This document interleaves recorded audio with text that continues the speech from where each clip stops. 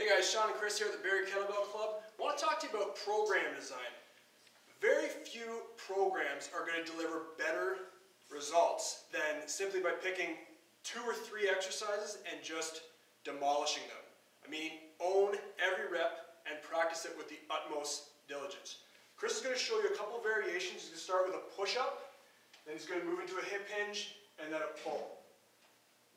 Notice he's removing all momentum from that push-up. He's taking away all potential weakness from his core, and he's literally mimicking that straight line. Perfect. Good work. That is an excellent push-up variation. Next, he's going to do some dead swings. Nice hip hinge. 1 rep up, and see how he resets. Spine stays neutral the whole time. Perfect. And you're not really going for a crazy intensity here, it's just practicing.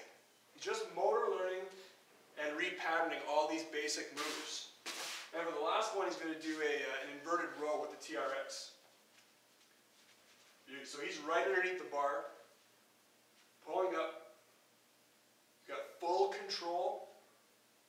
He's also getting the benefit of working his posterior chain, the back muscles, glutes, hamstrings, all the way down to his calves. And he's also stretching his hip flexors as he's doing that. Beautiful. Simple as that, guys. Give it a shot. We'll see you next time.